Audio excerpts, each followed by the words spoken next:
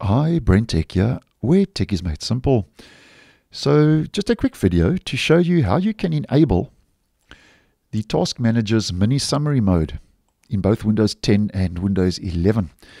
Now, the mini summary mode can be enabled by heading over to your performance page, and here you'll see all your different graphs for your CPU, memory, disk, Wi-Fi, GPU. All you do is you double click on any of those graphs and it enters into the mini summary mode. And you may have seen this hack, you may have not, but just bringing it to your attention because I actually think it's quite useful. And this summary mode can also be used as a so-called desktop widget, which you can drag around anywhere on your desktop or desktops. And very useful as an example if you are so-called tweaking or adjusting your system and you just want to keep a keen eye on any of those different components when it comes to your OS, like your CPU, memory, and so on.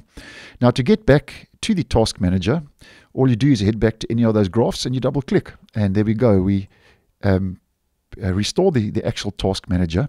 And if you want to keep the summary mode on top of other applications, what we do is we head to the settings and we click always on top.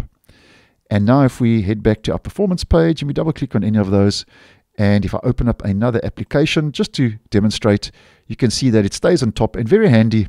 You can just place that in a corner and just monitor your system performance.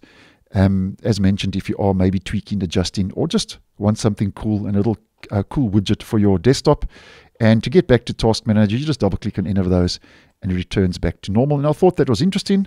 And as mentioned, this has been around for quite some time and can be enabled for both Windows 10 and Windows 11. So thanks for watching, and I'll see you in the next one.